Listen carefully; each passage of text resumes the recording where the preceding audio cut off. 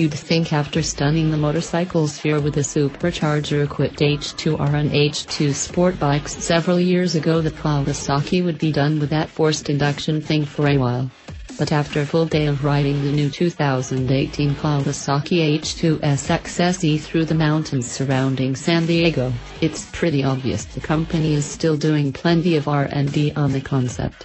And the latest result is a surprisingly capable hypersport tourer with serious speed. Though, like its H2/H2, our brethren, that speed doesn't come cheap. At first glance, it would be pretty easy to write off the $22,000 H2 SE. A $3,000 less expensive standard SX is also available, as little more than an H2 with different bodywork and revised engine mapping. But a closer look reveals a host of changes throughout the powerplant and chassis aimed at softening the hard edges just enough to make the new Kawasaki better suited for longer rides at a less frenetic pace. For example, the engine's ram air intake, throttle bodies, resized from 50mm down to 40mm, cylinder head ports,